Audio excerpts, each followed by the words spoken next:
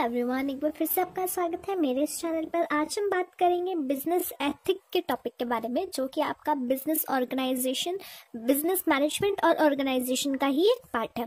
तो चलिए जानते हैं इस टॉपिक के बारे में। अगर उससे पहले आपने हमारे चैनल को नहीं किया है सब्सक्राइब, तो कर लीजिए हमारे चैनल को सब्सक्राइब, ताकि आने वाली जितनी भी न्यू वीडियोज़ हैं उनकी नोटिफिकेशन भी आप तक सबसे पहले पहुँचे। तो चलिए स्टार्ट करते हैं। फर्स्ट ऑफ ऑल, एथिक, जो ये एथिक वर्ड है ये आया है आपका ग्रीक रूट से, यानी ग्रीक लैंग्वेज का एक वर्ड है एथोस, जिसका मतलब क्या होता है? मतलब होता है कैरेक्टर और गाइडिंग बिलीव्स या फिर स्टैंडर्ड्स और आइडल्स दैट प्रिवेड अ ग्रुप और कम्युनिटी।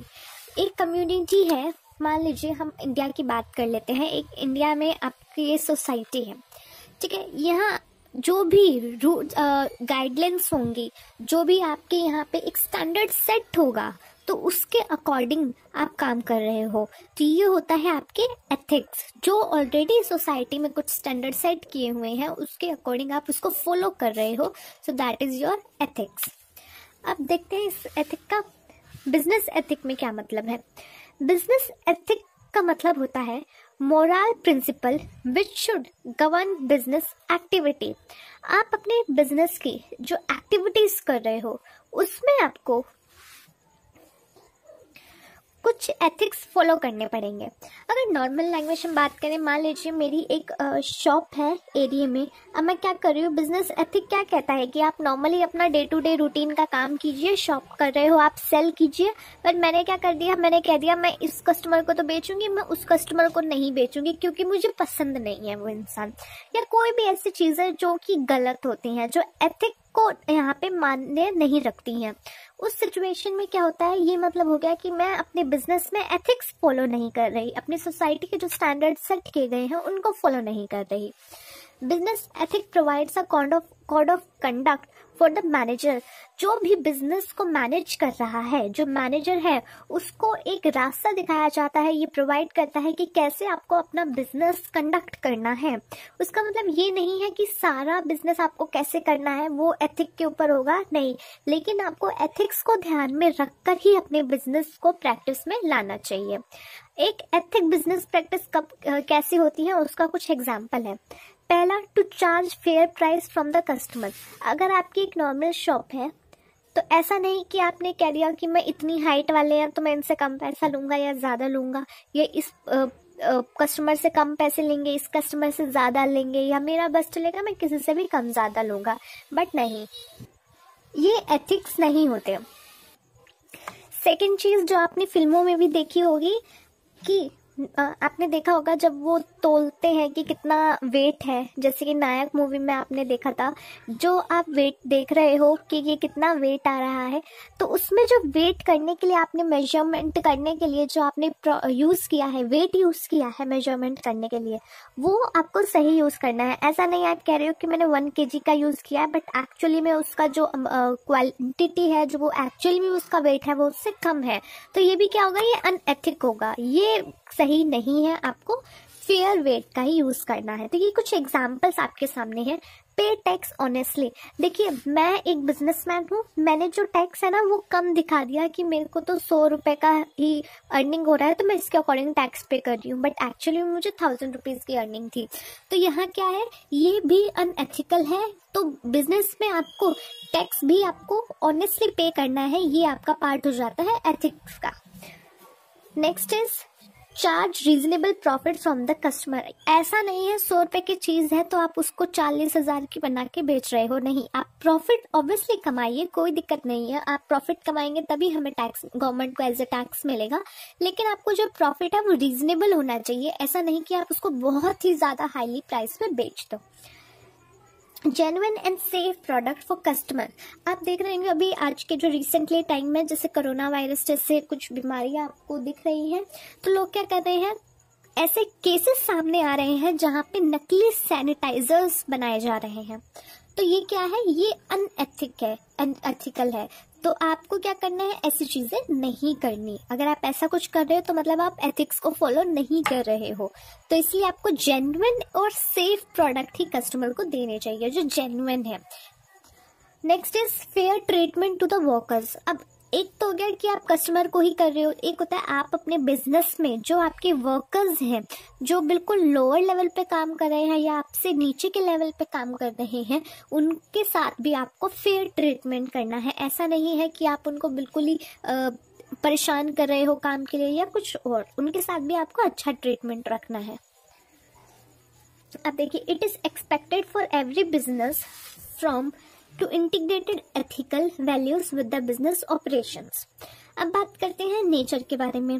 जो एथिक्स है वो आपका लॉ के साथ को एक्सिस्ट करता है in many situation but has a much broader coverage. पर इसकी जो कवरेज होती है वो मच ब्रॉडर होती है। देखिए, जो ये कवरेज है ये आपकी होती है एथिक्स की कवरेज और ये आपकी कवरेज होती है लॉ की।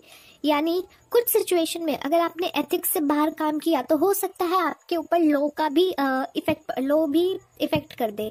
जैसे मान लीजिए आपने अपने वर्कर्स के साथ थोड़ा बदतमीजी से काम किया, तो जो वर्कर्स के राइट है उनको आपने गलत कर दिया, आप उनको उनके राइट नहीं दे रहे। तो उस सिचुएशन में क्या होगा, उस सिचुएशन में आपने एथिक्स भी फॉलो नहीं किया, साथ ही साथ आपके ऊपर लॉ के द्वारा भी यानी कानून के द्वारा भी कुछ एक्शंस लिए जा सकेंगे।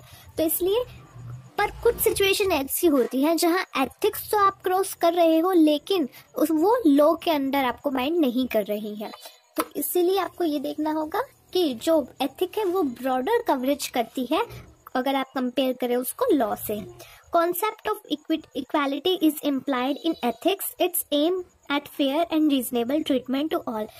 एथिक्स में क्या होता है, एक जो कॉन्सेप्ट ऑफ इक्वालिटी है उसको इम्प्लाइड किया जाता है। वो चीज़ देखी जाती है कि हर एक व्यक्ति आपके लिए रीजनेबल ट्रीटमेंट करोगे आप हर एक व्यक्ति से, हर व्यक्ति आपके लिए एक समान होगा अगर आप बिजनेस में काम कर रहे हो, कुछ एथिक्स अगर फॉलो कर रहे हो।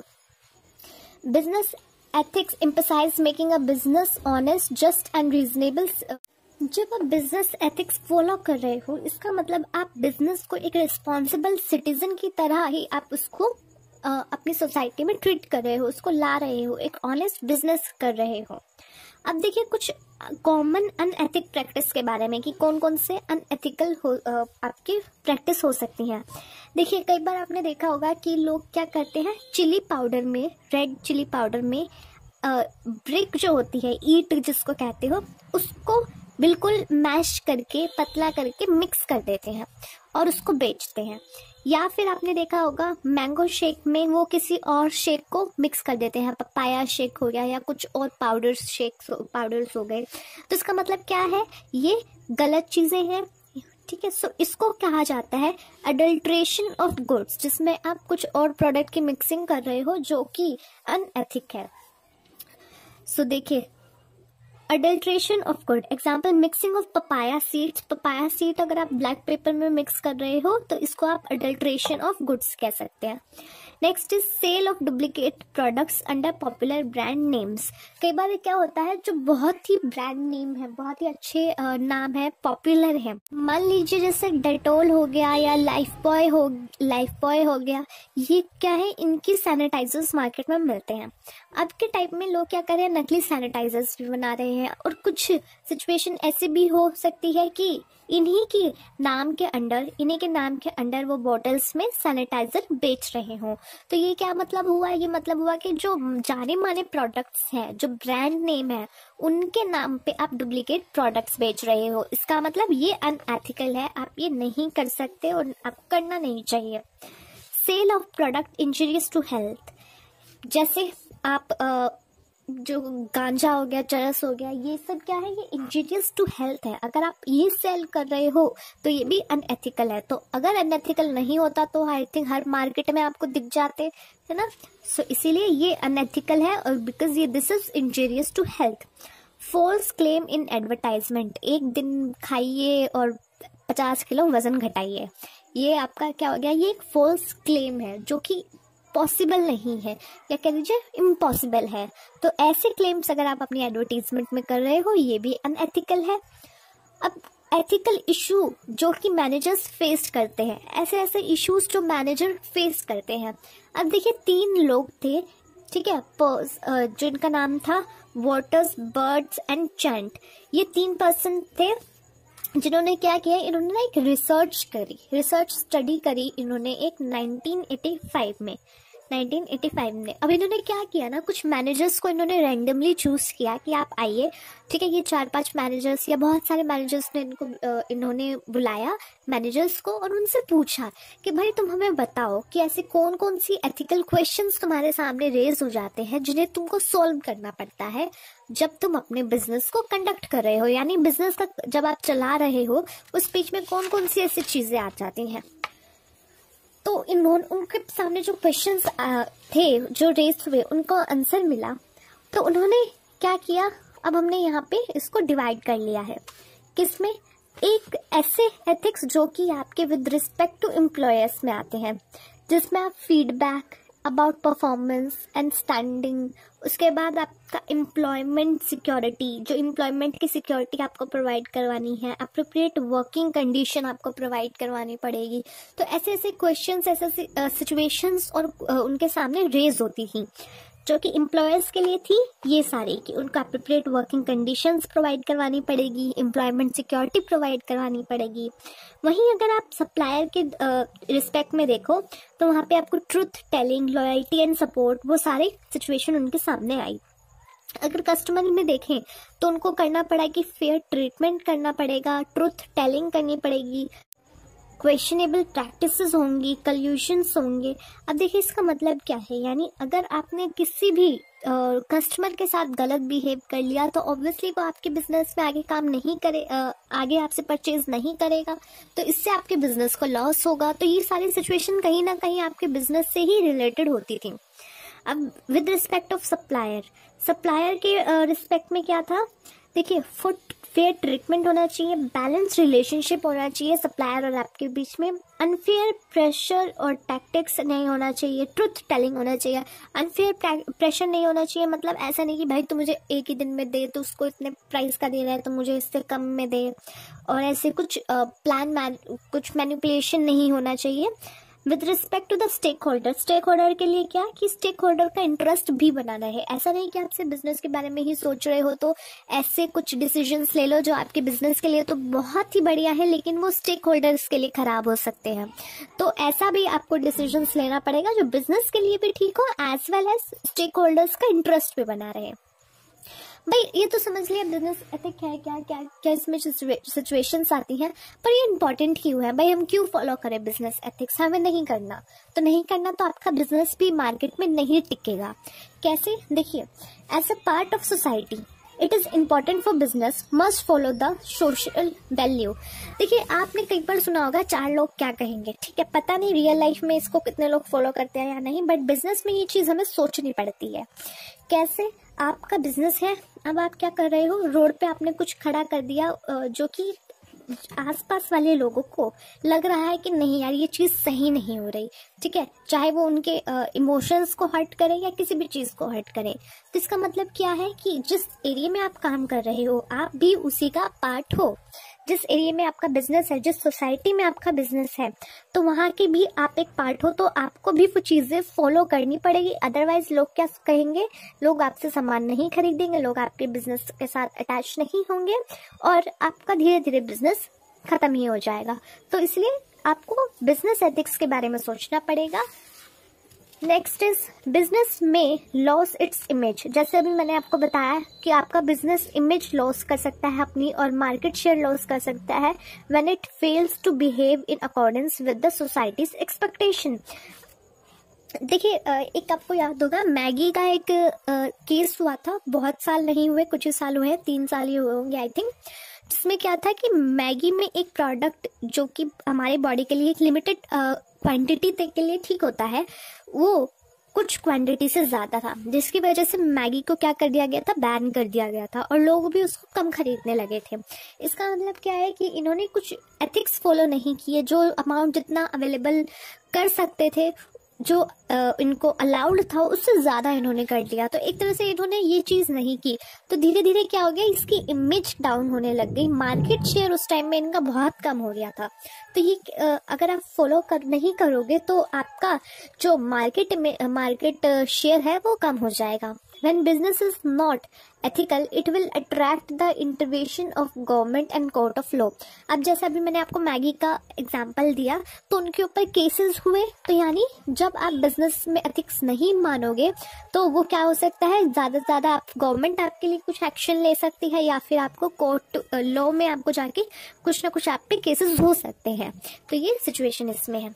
Determination of business ethic. Business ethic अब कौन डिसाइड करेगा क्या बिजनेस एथिक है? तो देखिए, सोशल फैक्टर्स हो गए, economic factor, culture factor, political factor, organisation and industrial code, ये सारे होते हैं जो डिसाइड करते हैं। जैसे जो हमारे चार्टर्ड अकाउंटेंट है, उनका जो मेंबरशिप होते हैं वो चार्टर्ड अकाउंटेंट वो होते हैं the Indian institute of chartered accountants of India, उनके मेंबर होते हैं। और आईसीआई जो होती है वो उनको कोड ऑफ कंडक्ट बोलती है कि आप अपना मार्केटिंग नहीं कर सकते एज अ चार्टर्ड अकाउंटेंट। तो ये क्या है, उनके लिए एथिक्स हो गई ये चीज़ें। ऑर्गेनाइजेशनल फैक्टर हो गया, पॉलिटिकल फैक्टर हो गया, पॉलिटिकली किसने आप डिसीजंस ले लिए सरकार ने जिसकी वजह से कुछ एथिक्स बन गए। तो ये उन सारी चीज़ें आपके डिटरमाइन की जाती हैं इन मेनली जो हेड्स होते हैं। सो आई होप आपको ज़्यादा इसमें परेशानी नहीं आई हो। ये अगर आपका 6 से 7 मार्क्स का क्वेश्चन आता है तो आपको लिए इतना जानना बहुत ज़रूरी था और बहुत ही इनफ है। Thanks for watching. कुछ भी प्रॉब्लम हो, कुछ भी क्वेरी हो, कमेंट बॉक्स में लिखिए और हमसे पूछ सकते हैं। Thanks for watching.